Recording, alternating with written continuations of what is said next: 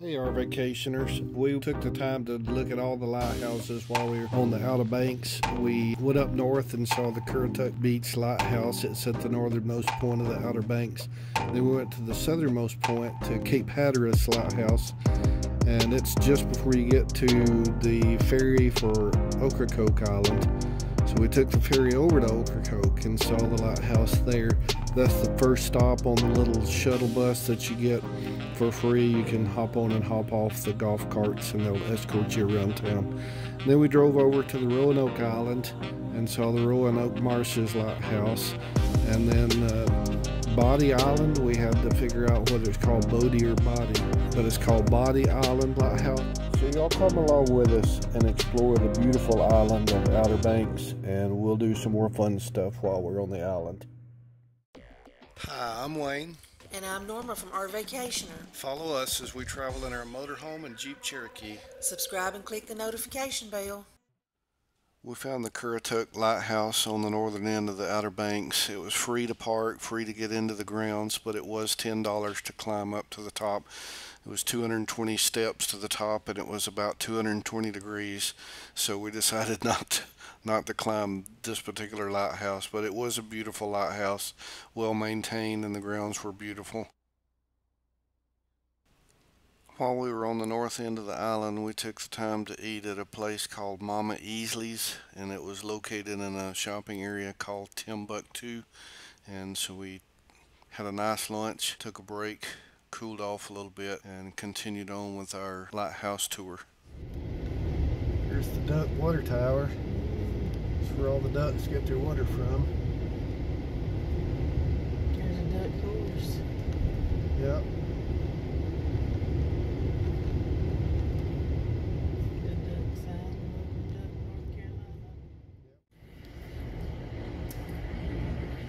Little circle driveway. Finds you a little parking spot like that motorhome did right there. Overflow parking, park on the grass. Good grief, look at the people here. That is called Bodie, B-O-D-I-E, Island Beach Lighthouse. Bodie Island Lighthouse. We found this lighthouse about halfway down the islands. If you come across to the islands on Highway 158 and go south, stay on 158, you get to the Oregon Inlet, and this lighthouse was in that area. Beautiful grounds, wide open space. You could actually walk out in the marsh and look back towards the lighthouse as if you were out in the ocean and see the view from the perspective of the ships.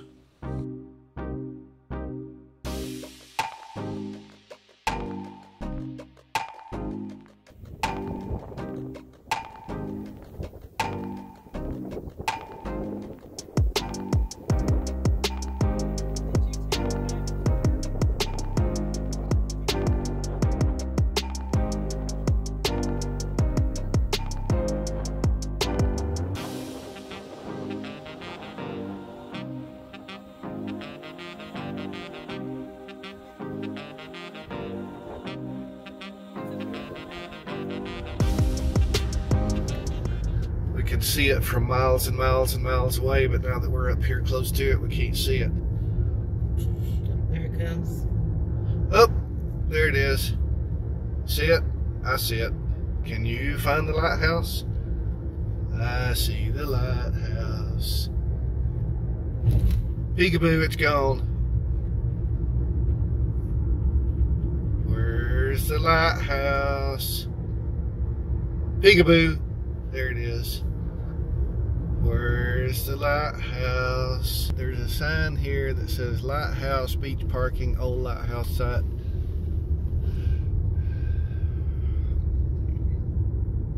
Where's the lighthouse? Peekaboo, there it is. I hope you're sending this to the grandbabies. Where's the lighthouse? I see a sign. I see a sign that there might be a lighthouse somewhere. Peekaboo. There it is.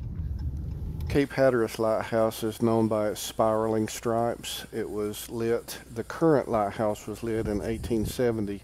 The original sandstone lighthouse was built in 1803 and was only 90 feet tall, so it had to be replaced, and it was destroyed during the Civil War, so that's why we have the current lighthouse that you see here.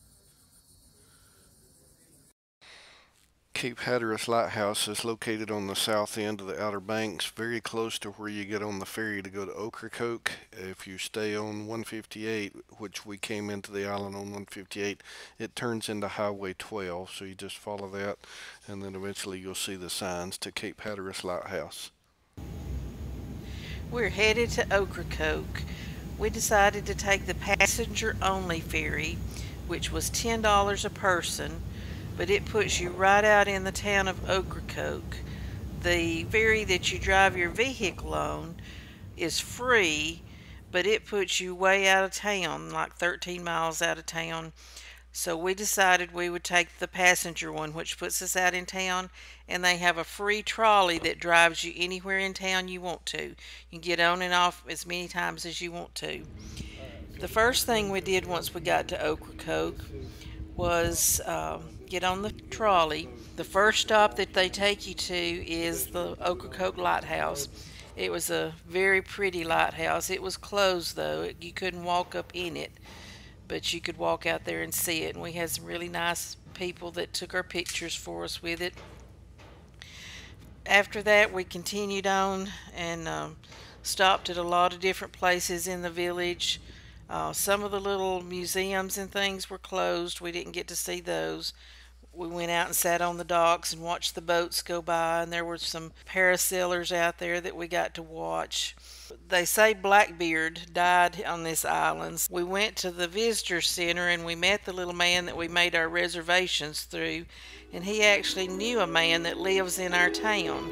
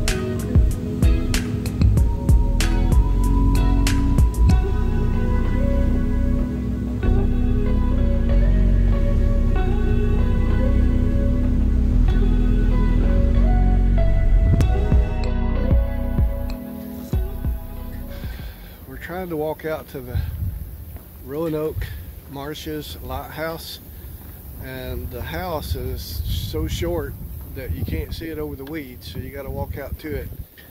So the lighthouse is just a house with a light on top. It's the first one I've ever seen like this, but we drove around and around and around and around and around and around trying to get a view of it, and so apparently there's no way to get a view unless you walk out there to it. Hopefully the boats have a better view of it than we do.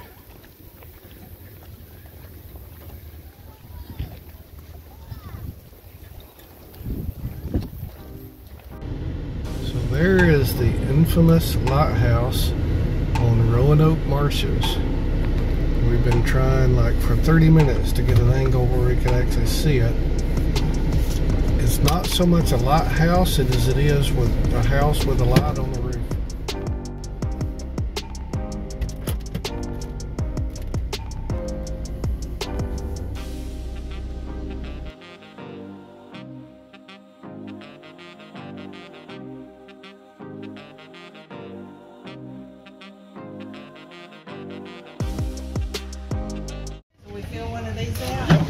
Going to help you out, all right? So here you go, you got an order form. We got started in the right direction. At the top of this sheet, this is all of our most popular donuts, okay? And from here, these are our combos. It's kind of like your old Happy Meals. All the donuts come like this. So this one's called a fan favorite, and originals, and a quacky pack. They look like that. All right. Then the fun portion of this exam is the back side of this exam. This is the Build-A-Bear portion, the choose your own adventure, if you will. So these are all of our coatings, all of our toppings, all of our drizzles. What you simply do, if you like chocolate, rainbow, hot fudge, just check, check, check, and put the quantity that you want. If you see something or you don't see something that you like, just get up to the front, talk to the girls about it. They'll walk you through the whole process.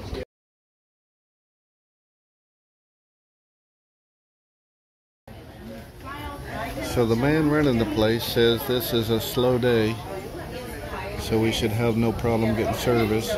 You order in here and you wait for your order and it comes out over there. So I was under the impression you get to stand there and watch them make your donuts, but apparently that's not the case.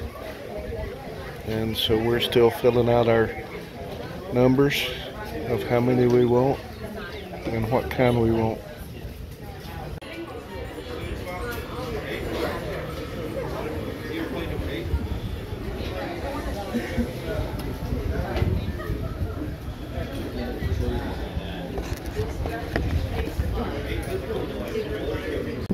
We have a wonderful boardwalk area all around the community of Duck. So you feel like you're walking on the beach, but you're actually on a wooden deck. You can go out there to the boats and dock. There's an osprey on the nest right there. That's what it looks like from here anyway.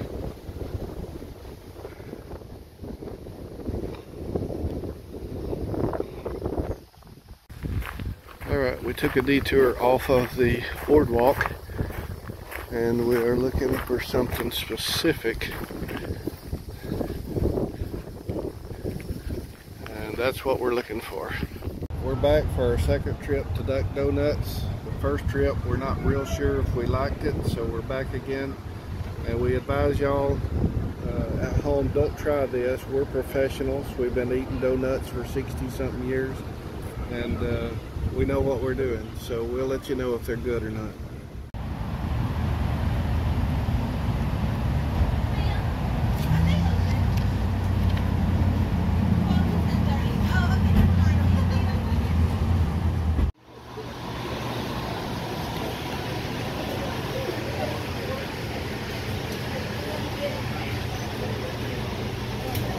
Here and watch them make them.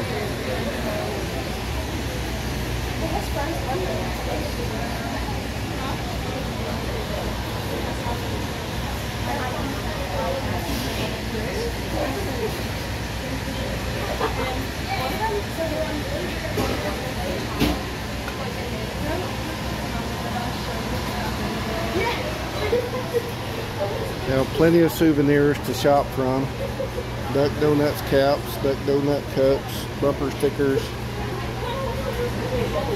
Got your obligatory bath time ducky, sunglass straps, everything you could always want.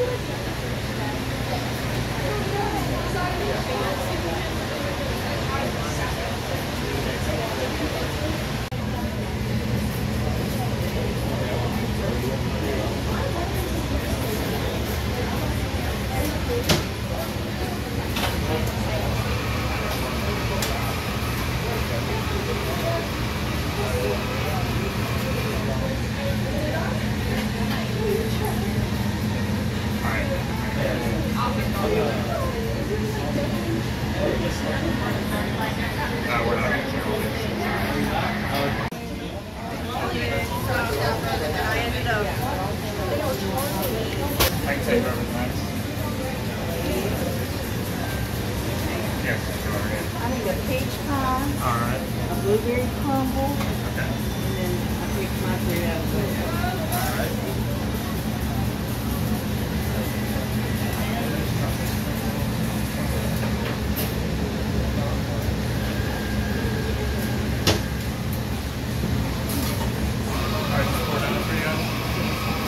Round 2, we have more chocolate for you know who, and we have a blueberry crumble and a peach pie donut. So again, we are professionals, don't try this at home.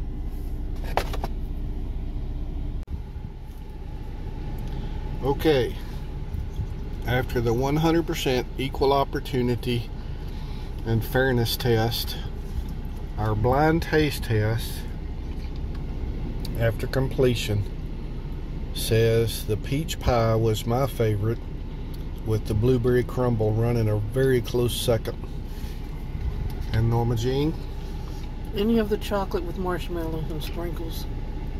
Either way you want to do it. So our motto is no sprinkle left behind. We loved our donuts. Moving on. Hi friends, thank you for joining us on this video. If you would, if you have not already, we need a real big favor. Not like a kidney or a lung or anything, just a real big favor. Hit that subscribe button right down there, that red one, right in there. And when you hit that, you'll see a little bell. Click on the bell so you get notified of all our future videos. And give us a thumbs up. We would appreciate it very, very much. Thank you. Have a great day.